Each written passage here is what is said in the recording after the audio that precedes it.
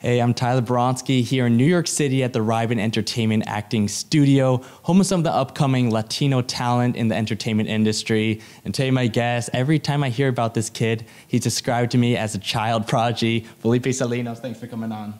Thank you. Now, I've seen some videos of you online, man, and you're kind of a rock star. You're always singing, you're dancing, you're always moving around, got the crowd on your side.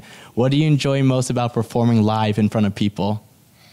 What I love most is that I get to perform and I get to see people just cheering at me, and that makes me so happy because that makes me feel that I am really a real singer.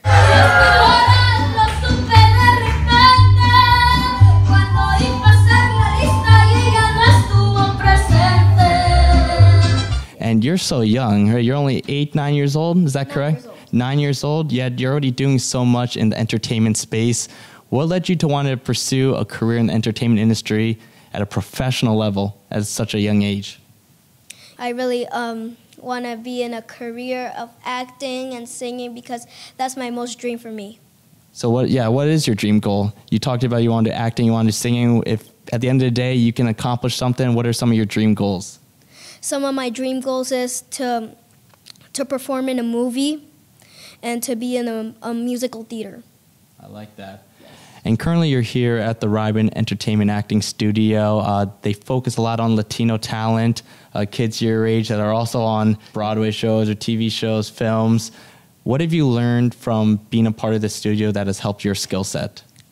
What I've learned here is that I have so much excitement to be here because everything I've learned here for these past 2 years showed me that I can actually be an actor, and I have to study. And I was in 2018 June 9th, I was in a theater, and the show was called the Latino Kids making a show, and I was pretty happy because these were my two favorite characters that I did.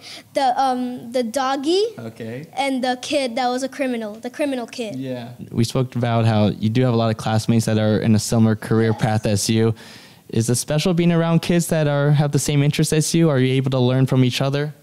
Yes, I'm able to learn into each other because my teacher Diego showed me how to make contact with other friends that we're talking with and acting. And final question for you, Felipe. We are here in New York City. I know you're from New York City. It's the bright lights, man. It's a lot of energy. Do you feel it? Do you like being around a big environment like this?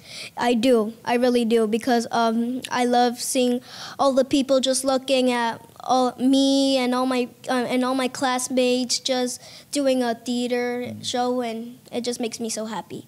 I love it, man. Well, we wish you the best of luck and hopefully see you maybe on these Broadway shows or TV shows, hopefully sometime soon. Yes. I appreciate it, buddy. Right. Thank you.